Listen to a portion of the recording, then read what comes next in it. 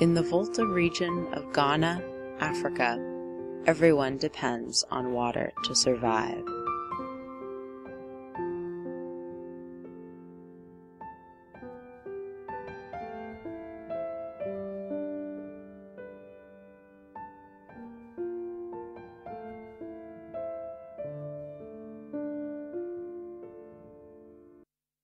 Every day, with their babies on their backs and water pots on their heads, women walk to the lake to get water.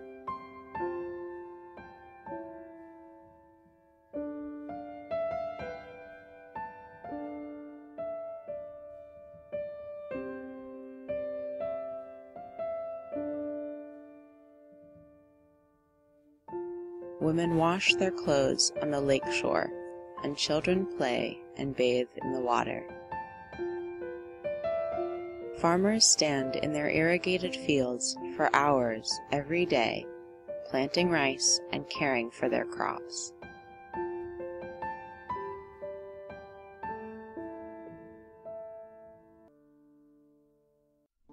This water is life, but it also hides a danger.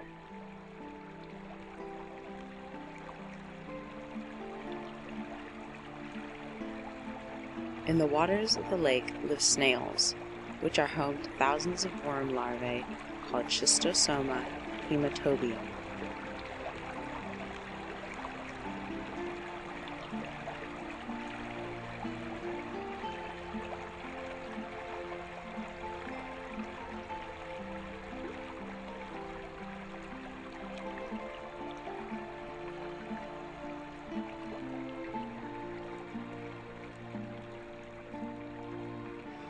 These larvae have sensors that allow them to detect and penetrate into human skin.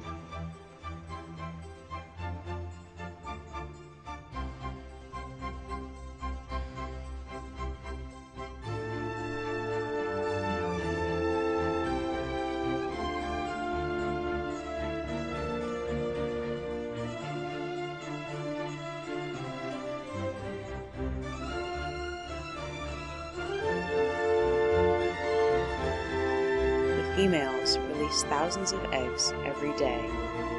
Some of these eggs get trapped in body tissues, like the bladder wall, and cause tumors to form.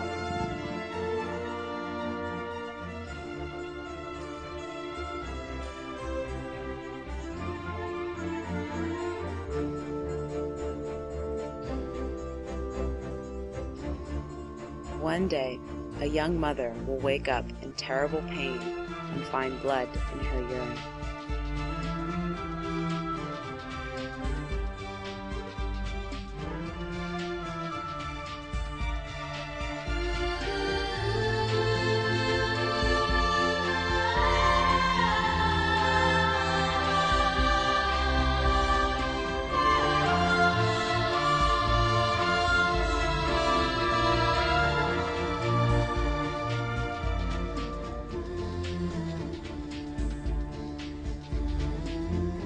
She will go to see the herbalist in her village.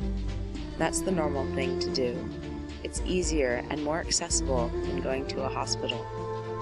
There will be no formal diagnosis, so she will only know her illness by its symptoms.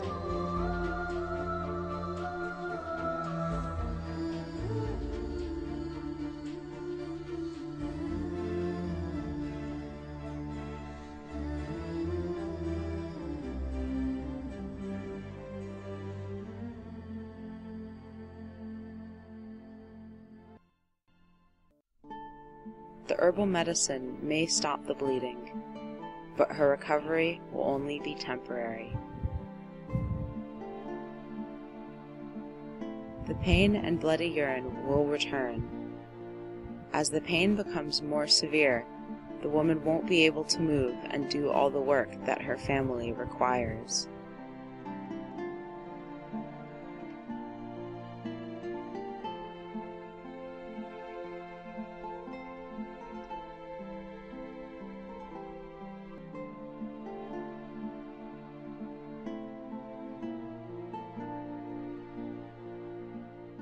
Maybe, if she is close enough, she will walk many miles to a hospital.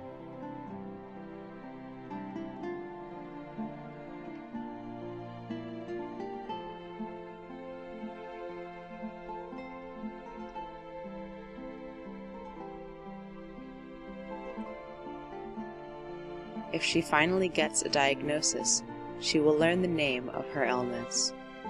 If she is lucky enough, she will get a dose of praziquantel. That may cure it this time.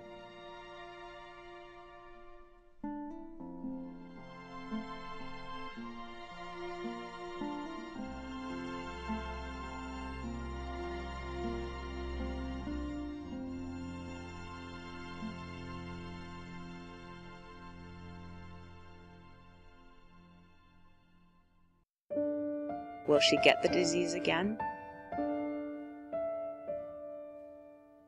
Yes.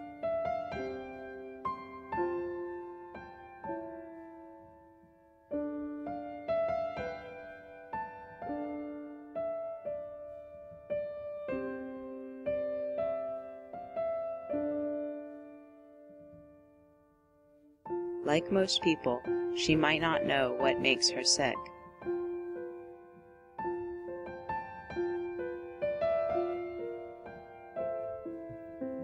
Or she might not believe that water is the cause of her illness.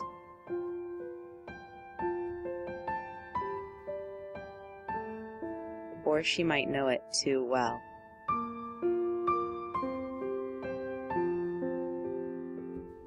But she cannot stop going to the lake and the ponds. They are the only source of water, of life.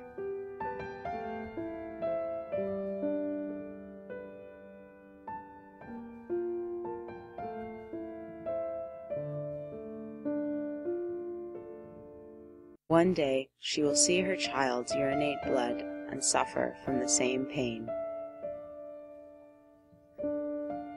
She will imagine the same life for her grandchildren, great-grandchildren, great-great-grandchildren.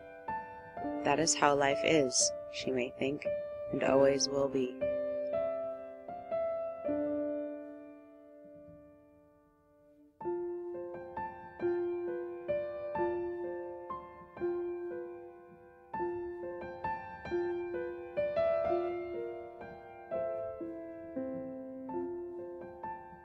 The people of Ghana are not alone. Over 800 million people around the world come in contact with stagnant, contaminated water every day and are at risk of infection.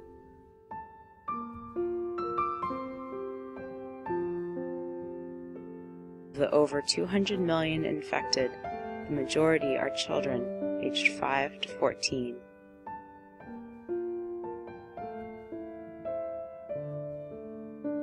Fewer than 10% are treated.